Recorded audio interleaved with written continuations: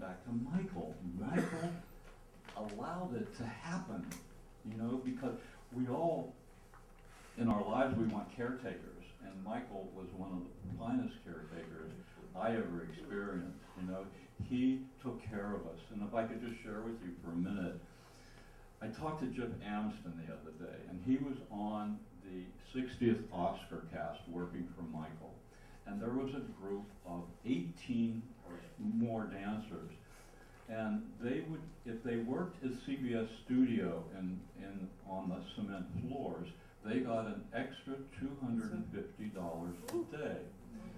Michael, he would say, okay kids, let's go over to the studio and we're going to rehearse there for 5 minutes. He did it every fucking day. I mean, isn't that wonderful? Yes. I mean, he did that for us. He was a very caring man. Yes, he was. Yeah, you know, and he didn't like praise so much.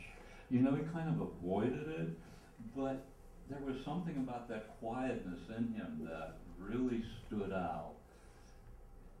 You know, and watching all of you tonight, the glow in your eyes is spectacular. Every single one of you. So I thank you, and we're going to look at a clip of Bandwagon now. Thanks so much. I know you got to get. And you get that for us. Absolutely. I will do that. Thank you.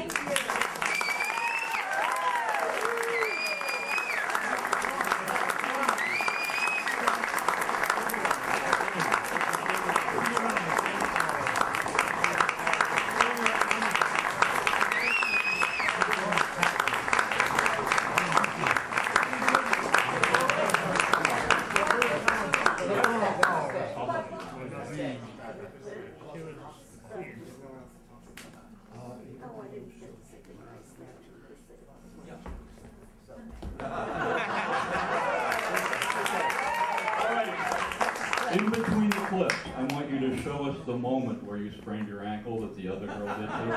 Okay?